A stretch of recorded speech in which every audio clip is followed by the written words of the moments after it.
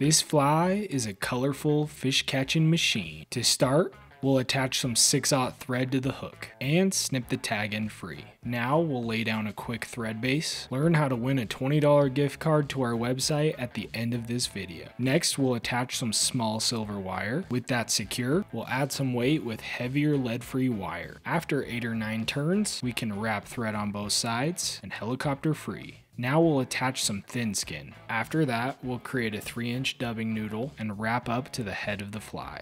Now we'll fold our thin skin back over the top, secure it with a few wraps, then snip the excess free. Now we'll wrap the silver wire back up the fly in open spirals, secure it, and helicopter free. After a 3 to 5 turn whip finish, we'll give our Rainbow Scud some legs with our Velcro brush. If you want to win a $20 gift card to our website, leave a comment with your favorite fly pattern and we'll select one lucky winner.